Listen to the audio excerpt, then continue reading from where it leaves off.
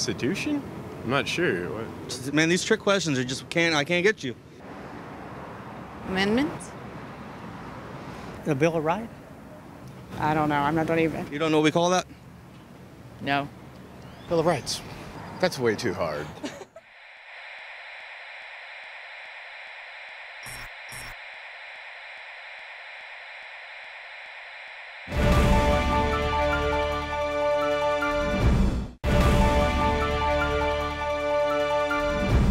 Well, there are so many ways that you can get involved to fight the information war. You can write articles, YouTube videos, start your own radio show. But in this day and age, when people don't really have a lot of time to sit down and read or tune into a 3-hour radio show, images and art that can expose corruption and promote liberty have an instant effect.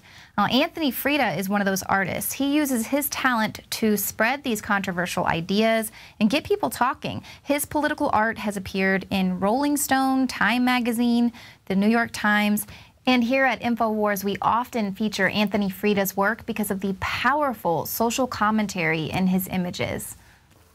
Anthony, welcome. It's great to see you again.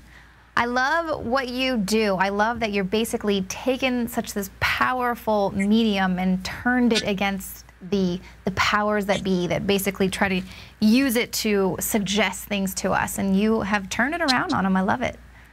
Well, thanks, Leanne. That's what I'm trying to do. You know, Picasso said that painting is a weapon. And I like to think about it like that. For me, it's a weapon against tyranny. It's a weapon to promote peace and freedom and the ideas that you guys express on InfoWars, and to expose official lies and corruption, and basically as a tool for good and a tool to promote truth and freedom. Right. There is so much power in it. Now, I've seen some of your recent work that's come out. You were clearly inspired by what happened there in Nevada, the battle for Bunkerville. Yeah, I was, you know, I wasn't so much defending Bundy because I don't know all the, you know, ins and outs of it, but I was more lambasting the obviously, you know, heavy-handed use of a paramilitary operation to collect a tax debt. I mean, was, to me, I mean, they came there with guys with guns. They spent $2 million on a military operation, more than the tax debt they were supposedly there to collect. So that's taxpayer dollars going to collect. So it wasn't about collecting tax dollars. They came there with guns, they tasered people, they beat people, they herded them into no-speech zones, or free speech zones, excuse me. And they stole the guy's, you know, property. They weren't authorized to do that either. So they were clearly, you know, outside the law that they said they were trying to impose. And when I tried to, you know, point this out to people, they just started talking to me in talking points, saying he's a deadbeat, he's a tax cheat, he's a terrorist. And of course, what was the final charge? Let's say it together. A racist. A racist domestic terrorist. Yeah. Harry Reid said that. It was very chilling when Harry Reid said these people were terrorists because, I mean, they didn't, what violence did they do? Terrorists kill people for political, you know, reasons, you know, like Obama's doing, and like Harry Reid endorses policies that do that all over the world. So he's a terrorist. And these people didn't, as far as I know, there was no violence committed by the protesters. It was all by the government. So that was the point I was trying to make, and people were just, what was upsetting to me is they were speaking to me in talking points and they weren't even aware of it. You know, that's the power that these talking points have, these memes have. That's why I'm trying to create counters to the White House talking points and the memes that go out there, either visually or, you know, just, you know, verbal talking points.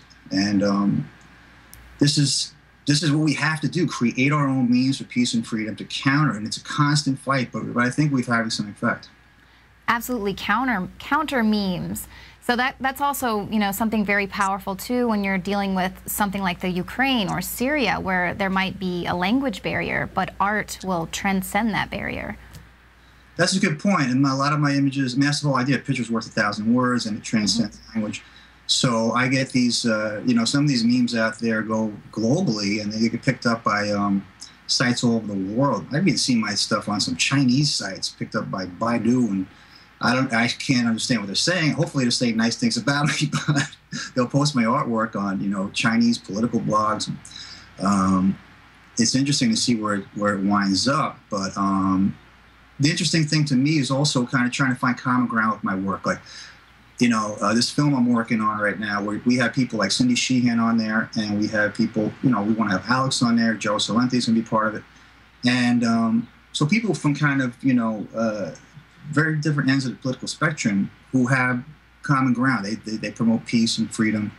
And this is what I'm interested in, rather than the whole divide and conquer, agenda of the establishment. I want to do the opposite. I want to try to find out, what do we have in common? What are our common goals?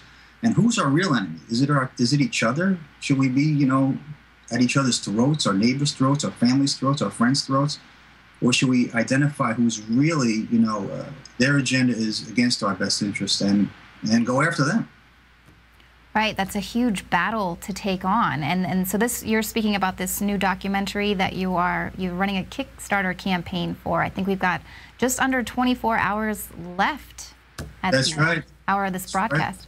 That's right, Leanne. Thanks so much. The clock is ticking. If you go to Kickstarter and if you search Behind Truth Art, you'll find this film that John Masseria contacted me. He's a filmmaker. He made Fukushima Radiation Raining Death Near You and other fun titles like that. He's been involved in it.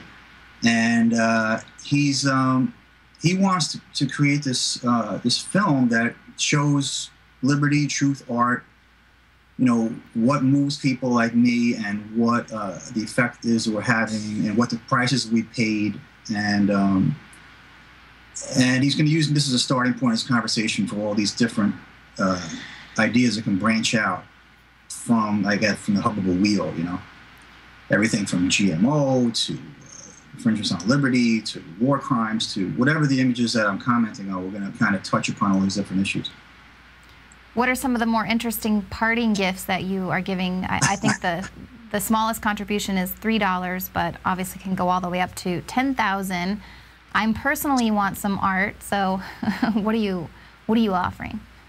Well, we have prints of you can get signed prints of my work. You can get, there's even, if you give enough dough, you can get originals. But, we want to give something for show our appreciation, and hopefully people that are fans of my work or fans of liberty and truth will, want to participate. I mean, like I said, you can get in for as little as what it costs for a cup of coffee, and you can be part of this. And I think it's going to be exciting. We have some really interesting people, lined up. Comedian Lee Camp and Richard Grove and Gerald and Cindy Sheehan and people that are passionate and kind of bringing their own take on these issues to the table. So it's going to be an interesting project that hopefully will have some power and we can get going.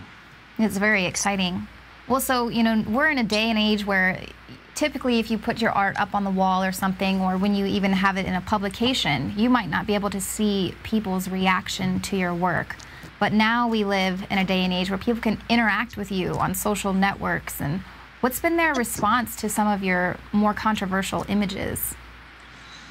Well, I've probably lost some friends and I've gained a bunch of friends. I'm nonpartisan. I'm like with Gerald, I'm a political atheist, so I try to just call it as I see it objectively. And I call people who are outside of the oath they took to the Constitution, and I call people on war crimes, and I call people on corruption, and I don't care if they're Democrat or Republican, and it's affected my career. It's probably hurt me in some ways, because most of the work I do for the Liberty Movement is all just, I volunteer my services, labor of love, and I used to work for a lot of more mainstream publications, but I kind of enjoy more biting the hand that feeds me. I kind of pointing out, when the New York Times is promoting crimes and promoting ideas that led us into the Iraq War, I'm going to point that out, and I'm not going to paint Obama like a Superman flying through the sky. I'm going to paint him for what he's really done, and his actions. I'm going to reflect them in my art. And a lot of people on the Democrat, bandwagon don't like that. Some of them are starting to come around, but it's taken a long time, and I definitely paid a price. If it was George Bush, drone bombing people all over the world, I submitted New Yorker covers where it was Obama's drone bombing, and I guarantee if Bush was president, there would be a Bush drone bombing New Yorker cover. But you're not going to see that New Yorker cover with Obama art. Oh, definitely not. He's definitely got them in the palm of his hand. So that's why it's so important to have artists who, you know, don't have to be afraid to express, and almost you can get away with the truth through art because, you know, it's meant to cause controversy. It's meant to get people thinking in a way that's a little bit more organic, I guess. Yeah. Well, the other thing is, you know, I try to use humor. So humor always tempers any message, because and you can do that with art. You can you know, you can make a cartoon. You can make something that kind of softens the blow, so people don't feel like you're just preaching to them. You know, and I appreciate when Alex does that because it goes a long way. Anything you can do to help spread the message and get these memes out there in ways that are artistic and interesting and creative. I think creativity is a big part of it because it's not just the message; it's the way you know get that message out is very, very important. You can either turn people off or you can bring them to your side. You know, if you want to, do you want to push people away? Or you want to bring them towards you? You know, the way you put these messages out there is a big part of that. Yeah, absolutely, with the presentation. And now that, you know, everyone is so busy these days, you really only have just that moment to get your message across, and you can win or lose people at a moment's notice. But Anthony, thank you so much for channeling your frustrations via such an effective medium. And I can't wait to, I'm definitely donating. You're halfway there. I think we can do it. We got 24 hours to go. And I'm pretty excited. Hopefully I'll get something hand-picked by Anthony Frida. Yeah, I'll make sure I send you something either way. But one more project I want to mention is Sure. Made Men. My good friend Dan Zollinger is doing the artwork, and I'm co-producing it. And it's going to be a graphic novel about the real story of the Kennedy assassinations. And I think your audience will appreciate it, and it's going to be brilliant. Wow, that sounds very interesting. We'll probably have you back to talk about that then. Sounds good. All right, thanks, Anthony. Thank you. Well, you see, we've all got our part to play in the info war. There is no talent that is too small. And you can also do your part to help fight the info war by becoming a member of Prison Planet TV. Your subscription will allow you to get instant access to The Alex Jones Show, the nightly news, all of our special reports, movies, rants, and ebooks. And best of all, you can share your username and password with up to 11 other people at the same time. So thank you very much for supporting what we do here at InfoWars and for tuning into the show tonight. We'll see you here tomorrow at 7 p.m. Central.